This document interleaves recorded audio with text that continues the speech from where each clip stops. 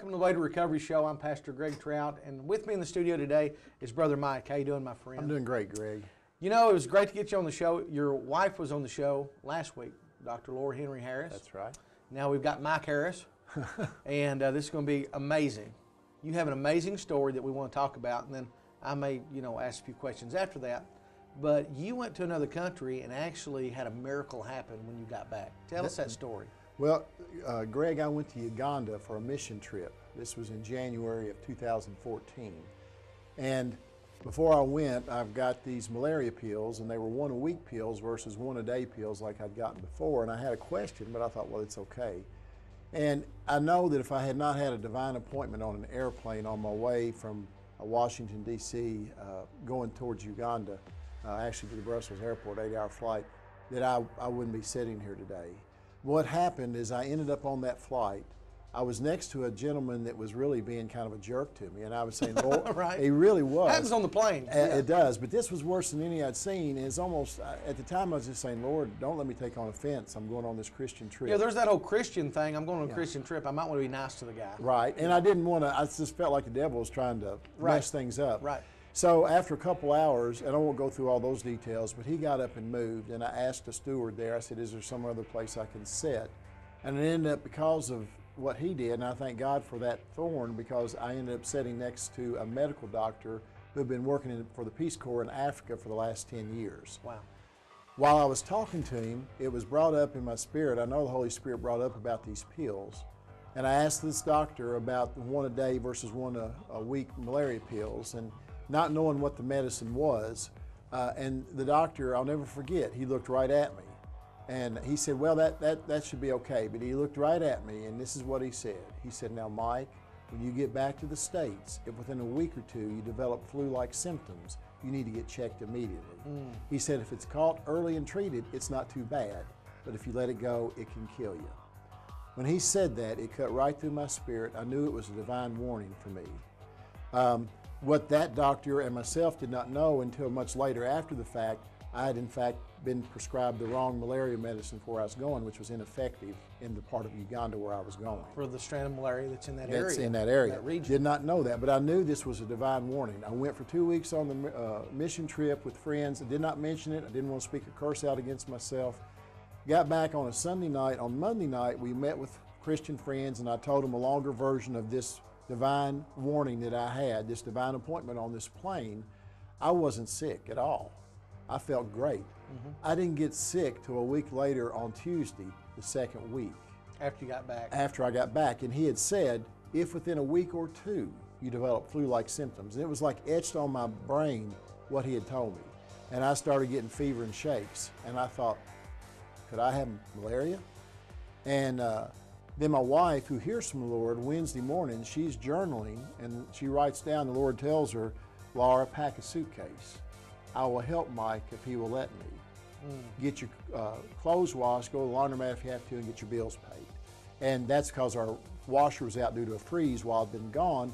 She goes to the laundromat, washes all her clothes, starts packing the suitcase, all these things. But looking back, at the time, we thought the Lord was maybe sending her somewhere, but he told my wife the next morning, I will help Mike if he will let me. Thursday morning, she's praying, Lord, please don't let me miss what you have for me.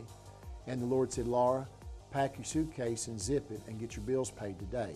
So she had a suitcase packed Thursday morning, not knowing where she was going, in her closet, but for the first time in her life, she had counted out and packed 6 outfits, 6 pair of underwear, 6 pair of socks, not knowing where she was going.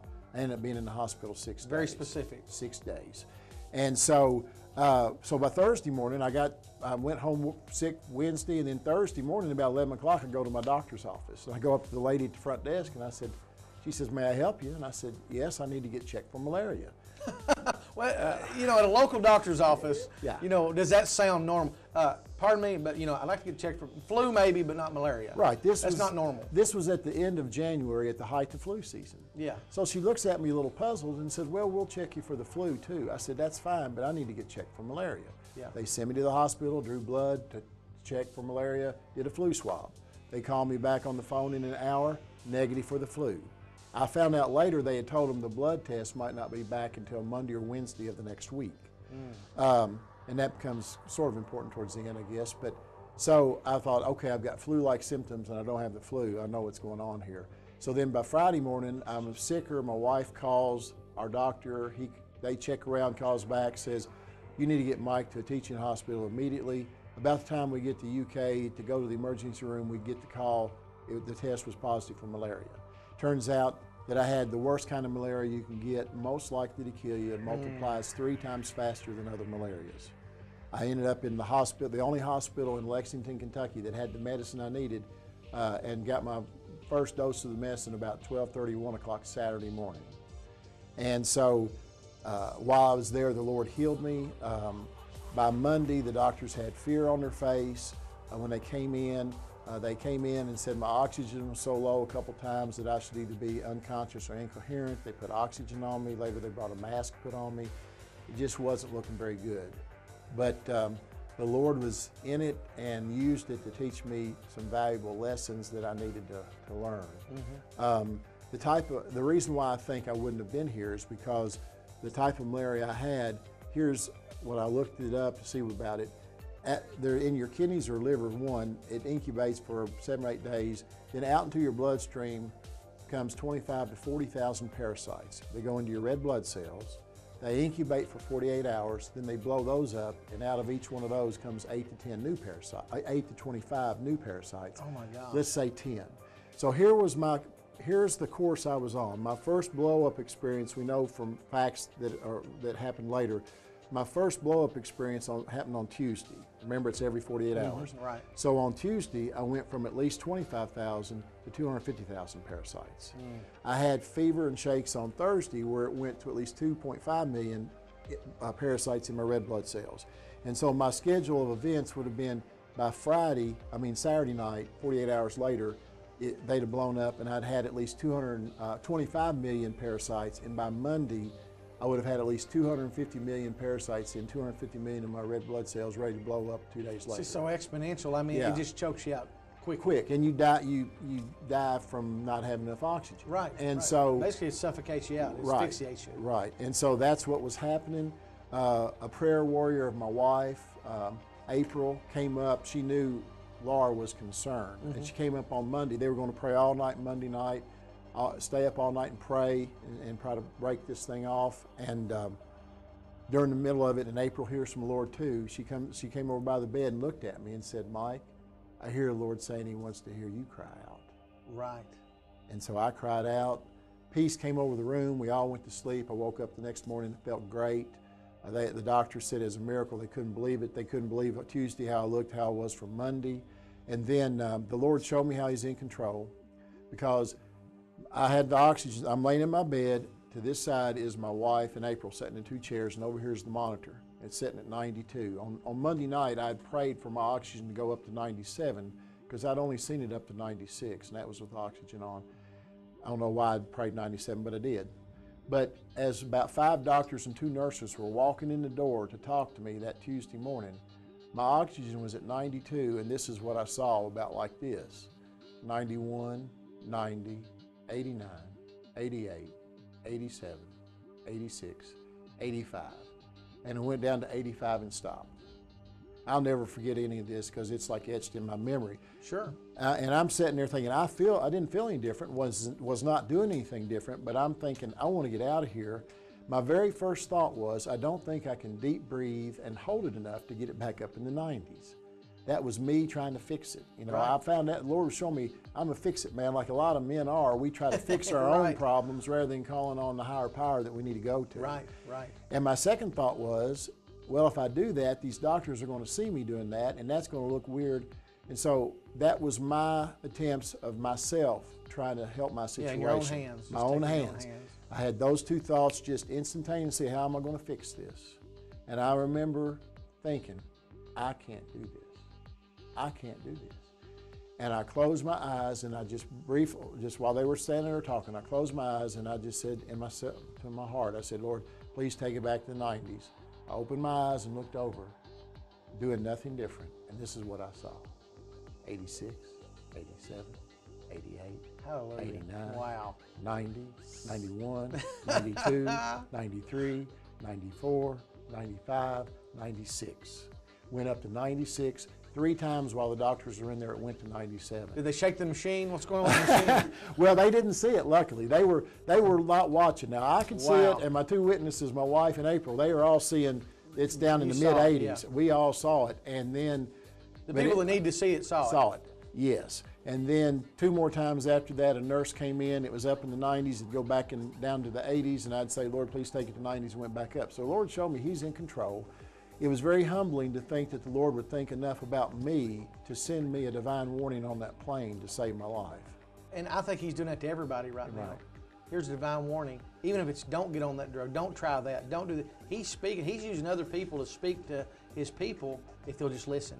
That's right. And those little things that cut us to the bone, like you said, you know they're from God. Even if it's a dream or vision, Yes. you know it's from God, and you better take heed.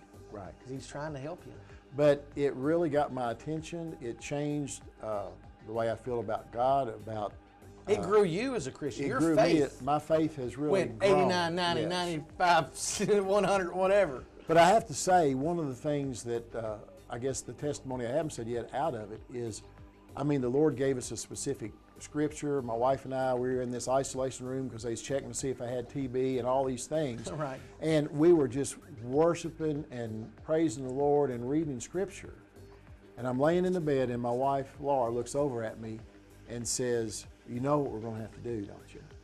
We're going to have to start tithing off of all of our businesses and stuff, off the top. Wow. 10% off the top. Now we're going radical. Yeah, and so as she describes it, as soon as she said that, a look of fear came over my face. Yeah. And the Lord Yeah. told my wife, said, just leave him for a while. So she said, I'm going to get some coffee. So she left for about 30 minutes, and I don't know what happened while she's gone, but when she came back, I said, we have to do it. We Yeah. have to do it. You got convinced. And we have some businesses, and I have a general manager at one of the businesses. Laura says I was gray as could be, but we got out in the, that Friday, I think, or Thursday or Friday. I got in the car, and driving home, we was going by a radio station that we have, and we went in, and I sat down with the general manager, Laura and I both, and I said, starting now, when you make a deposit, write a check to go for 10% of whatever the deposit is. And then the look of fear went from my face to the general manager's face. Transference. But praise God, it has really, the Lord has blessed us. We've been faithful in that. And I just thank Him for my life and what He means to me. What a testimony. I got to throw in a confirmation here. Yes. Because we're running out of time. But, you know, I can share in this story because the Lord had impressed upon me to go pray for you. Well, I thought it was the Lord. I had been impressed to go pray for you because I heard it from other people. So the first thing I thought is I'm going down there and I'm going to pray over Mike. And because I believe in healing. Now, we've done that before and the Lord is blessed. But I got in the car and got down the road, and then the Lord wouldn't let me do it. And I come and told you this, if you remember. Right. And I didn't know about the other prayers going on or what had been told to you from Laura's friend April or anything like that. But He wouldn't let me go pray for you. And the reason being was because you would have put more faith in that prayer, and He was leading you through that. Yes. And He didn't want anybody else to get the credit for that. Right. But Him. And that's what He's getting today. And so... Actually, I know you started to come twice, two different times. Twice. The Lord said, "Yeah, because I'm stubborn. I listened the first time." He said he's okay or something like that. Yeah. The Lord told me, said I've got this. He's just fine. And I turned that car around in some old driveway I almost got stuck in, and then went back to the house. That's right. The second time. I remember when you called, and afterwards we talked. Yeah, I called, and because I still questioned it, because you know what? You question the voices. Was that the Lord leading me away, or was that the enemy that got to me? Right. And now I've left my buddy hanging. Right. And I truly believe that the Lord, because I love you to death and I knew you're a great prayer warrior, but if you had come and prayed over me and I was healed, I really believe I'd have put more faith in your prayers for me than April coming to me and saying, Mike, I hear the Lord saying He wants to hear you cry out. And He had told my wife, I will help Mike if he will let me. We have free will. We have to make those choices. And I just thank God that I made the choices I did while He gave me that opportunity in the hospital. What an amazing story. I believe that you're out there listening today and this story has touched your heart. You've maybe had the same experience, Give us a call. Maybe you're struggling with some addiction today or something else and you need healing. Ask God. God's in control. Yes. Pray to God right now to heal your body of whatever it is, and we'll share in the fellowship with you and in that prayer in Jesus' name. Thank you for coming to the show, Mike. God bless you. God bless you.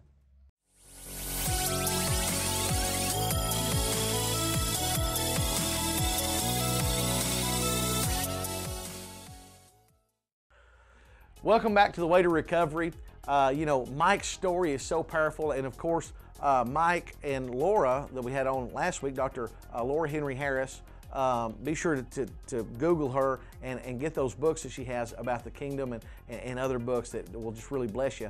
But this is her husband, but he had a miracle and also a divine appointment and even intervention, if you will, on a plane, going to Africa. And so coming back, and the story, you watch his testimony. I mean, what a powerful indicator of how God can move and intervene in our life and prophetically give us a warning that something's going to happen later and you need to take heed and take notice and listen. So maybe you're going through something today and you need a word from the Lord. I pray that someone comes up to you and speaks a word to you, or maybe this is the word for you today. I believe that if you're watching, it probably may be, or for someone else that you can share it with. But if you're dealing with something that God is trying to help you with, maybe you should listen to some of the people that God has surrounded you with, amen, to help you get through that. So, but you'll like Mike, I believe you'll know when it's God speaking through somebody. Your spirit will pay attention to that. But one of the greatest examples that we have of someone being of a divine appointment, obviously, is with the angels that come and visited Mary. Then you had the shepherds and the angels, or the angels that visited the shepherds. The shepherds then visited Jesus. Do you see what's happening here? God uses those divine appointments, amen, to lead, guide, direct. He can use dreams, visions. He can use other people to teach us and to guide us. But anyway, so they all come, when Jesus was born, and then we have the Levitical law that says that you take a child that is born on the 8th day to be circumcised, and 8 being the number of new beginnings, 7 the number of completion. But Jesus, parents took him to have that custom done. Verse 23 says, "It is written in the law of the Lord, every male that openeth the womb shall be called holy unto the Lord, and to offer a sacrifice according to that which is said in the law of the Lord, a pair of turtle doves or 2 young pigeons." So they gave this sacrifice. He was circumcised on the 8th day. But then the next scriptures is our text, where we've got Simon and Anna, the prophetess, which were, before the beginning of time, appointed to be there to give confirmation to the parents of Jesus, I believe. And so let's look at verse 25. "And behold, there was a man in Jerusalem whose name was Simon. And the same man was just and devout, waiting for the consolation of Israel, and the Holy Ghost was upon him." Now, in the 2nd chapter of Acts, we see where the Holy Ghost came upon Peter and the other disciples, 120, and then was spread across the land, taking residence in us as the Comforter, as the great Counselor, because Jesus had ascended to the Father. Now, key point, but the Holy Spirit was already in operation in the world. There was still a Holy Spirit, the third person of the Trinity or the Godhead, that was still in operation to create the Word. The Spirit of the Lord moved upon the waters and the faces of the deep. However you want to look at it, but the Holy Spirit was in operation the whole time, guiding, leading, and inspiring people even to write this Bible. "And it was revealed unto him by the Holy Ghost that he should not see death before he had seen the Lord's Christ," the Messiah. "And he came by the Spirit into the temple. And when the parents brought in the child Jesus to do for him after the custom of the law, then took he him up in his arms and blessed God and said, Lord, now lettest thou thy servant depart in peace according to thy word. For mine eyes have seen thy salvation." He was confirming even at that moment who Jesus really was, "which thou hast prepared before the face of all people, a light to lighten the Gentiles and the glory of thy people Israel." And Joseph and his mother marveled at those things which were spoken of him. And Simon blessed them and said unto Mary his mother, Behold, this child is set for the fall and rising again of many in Israel, and for a sign which shall be spoken against.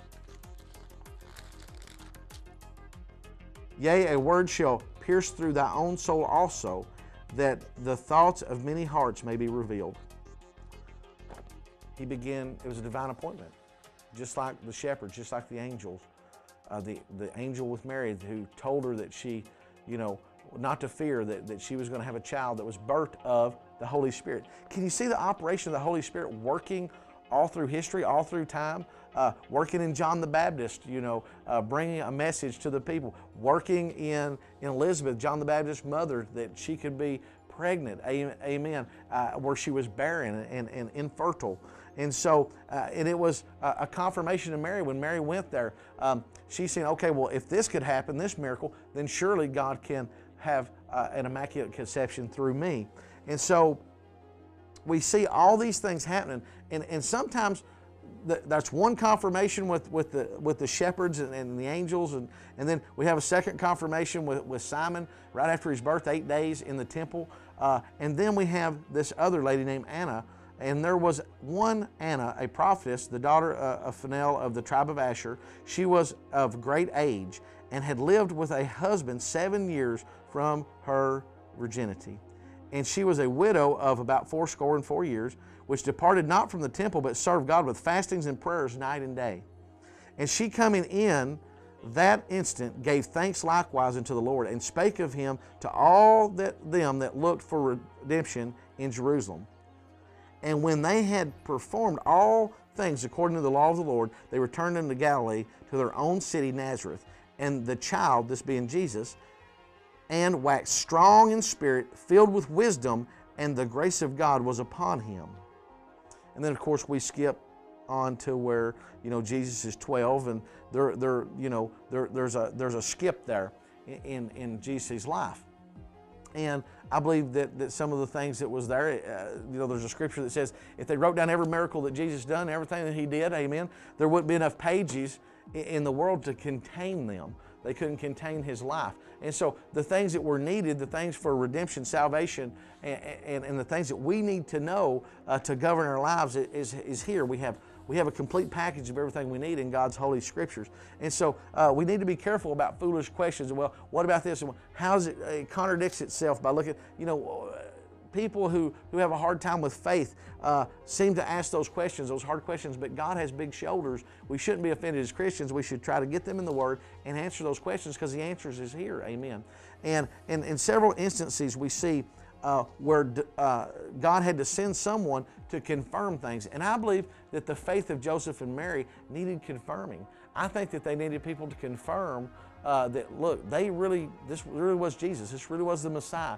This is really what happened, amen. Because I'm sure there was some doubts even in their life. And even as parents, what would it be like to be the parents of the Savior of the world, the Messiah, amen. I can't imagine that. But all these people coming up, they could not deny, the important role that they played as parents, as the surrogate parents to God himself, amen. And so they, I'm sure, had to look to God the Father as he came in his incarnation through Jesus, amen. And the Holy Spirit had to work with them, I'm sure, on a continual daily basis. And this lady, she impresses me by her fastings and prayer. And Simon, he stayed there for all those years, knowing that what God had told him was real. And what kind of discipline would it take to be at the temple every day, looking for a child? You don't even know what this child looks like.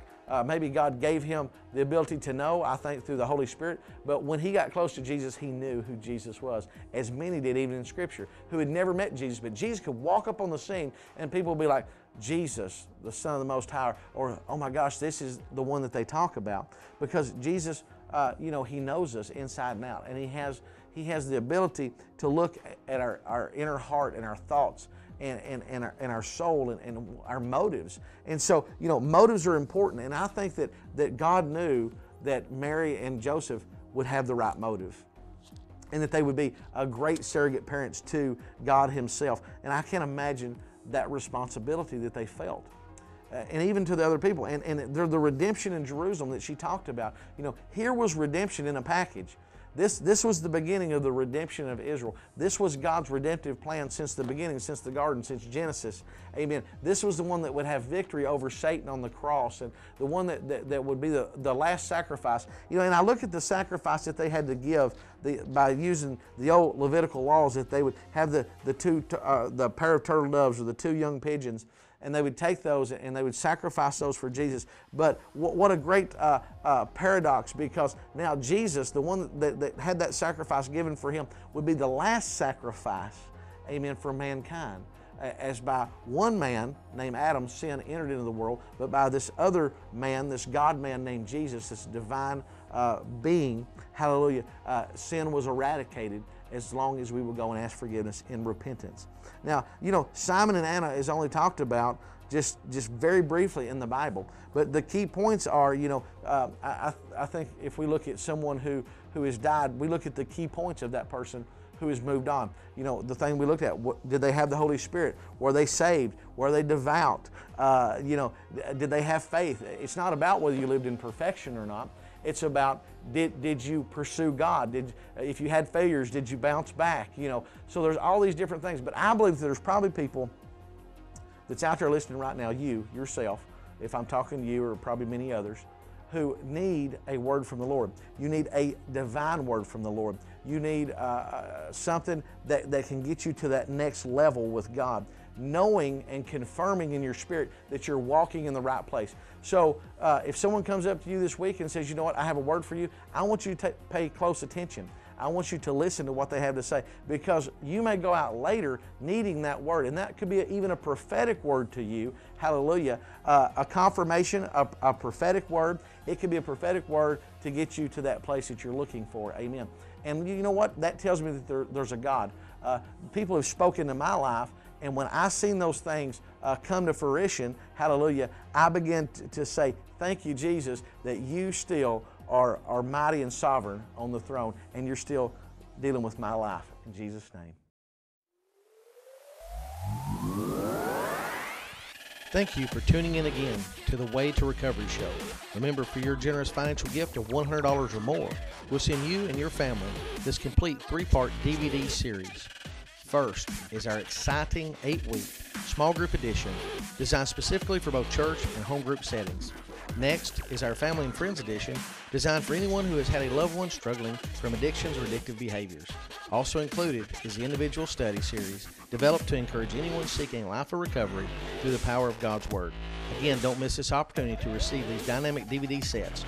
Also, for an individual copy of any of these 3 series, call the 1-800 number on your screen with your financial gift to receive your copies today. Until next time, this is Pastor Greg Trout. God bless.